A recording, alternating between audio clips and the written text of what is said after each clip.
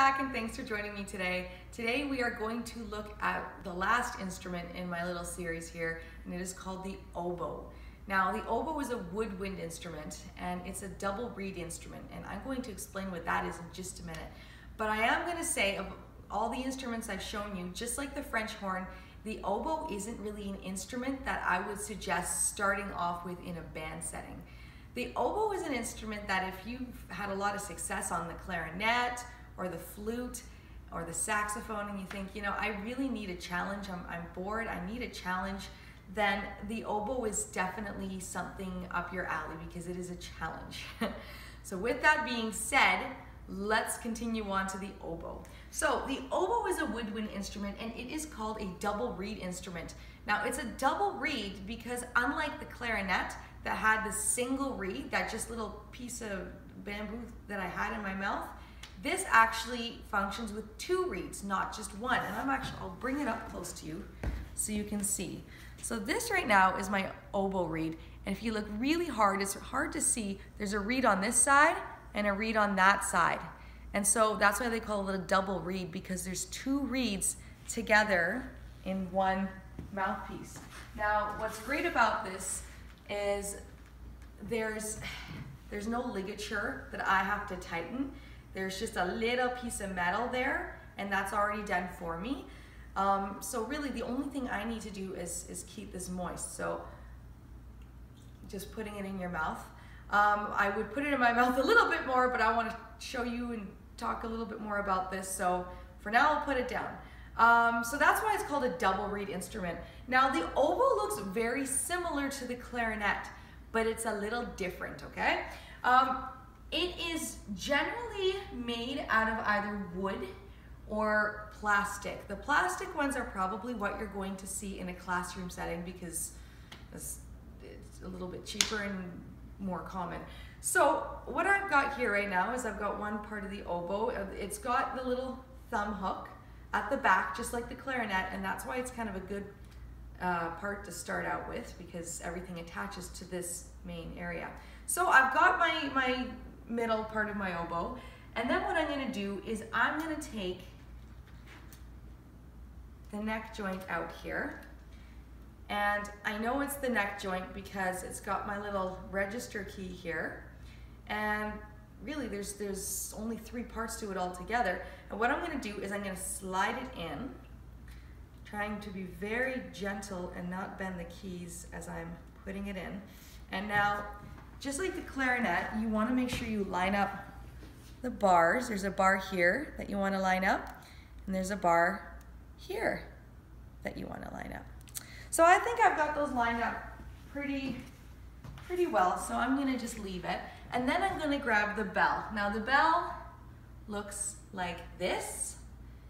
Unlike the clarinet bell, you can see that there's actually a key right here. And so because of that, lining it up is also very important. So I'm going to line it up there, and once again, I'll show you where that bar is.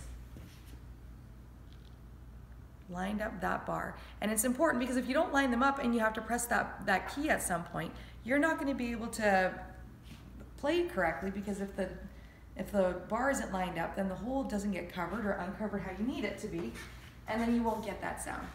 So, I mean, putting the instrument together, unlike the clarinet, is pretty simple. I mean, there's only three main parts, so you're really not having to think too hard about where everything goes, but you really got to make sure things are lined up there. The very last part that you put on is this double reed.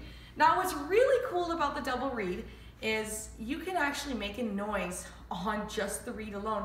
The saxophone and the clarinet, you can make a noise with just the mouthpiece, but if the reed wasn't on the mouthpiece, there's no noise to be had. Whereas this, I can make a sound using just the reed. So, as I'm gonna get my reed wet here, I will hopefully show you. Here we go.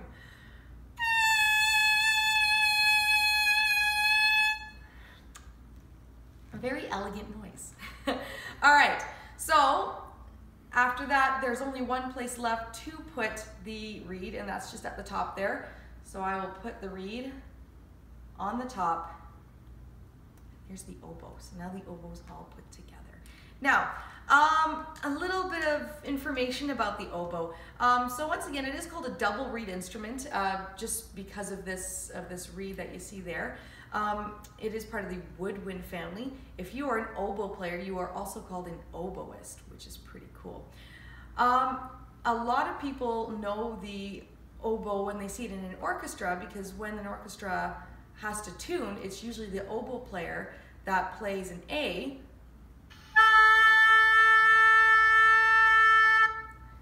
and the whole orchestra will tune to the oboe, which is really neat. So if you didn't know that before, it's definitely a cool fact about the oboe.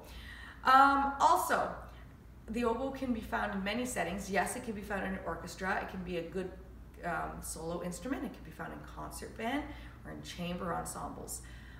This thing is also not a new instrument. I mean, we had a relatively recent date with the saxophone that was somewhere in the 1800s. This is one of the older instruments. It was actually around even before the 1700s. But before the 1700s, actually before 1770, it wasn't called the oboe, it was called the hautboy. So that's kind of cool. And there's a couple different members of the oboe family. Just like there's different sizes of saxophones and clarinets, there's also different sizes of oboes, okay? And one such instrument is called the heckelphone. And that is really cool. It's a lot bigger than the oboe. I don't have one with me, but I have a picture of one, because why wouldn't you want to see a heckelphone? So this is what a heckelphone looks like.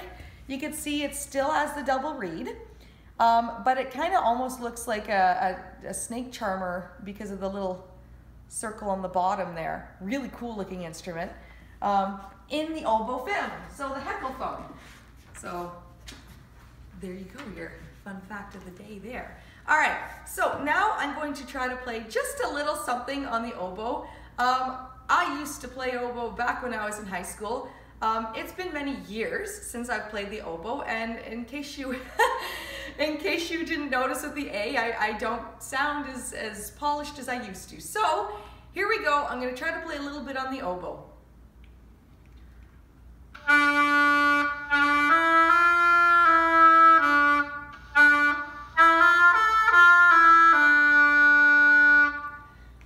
The snake charmer.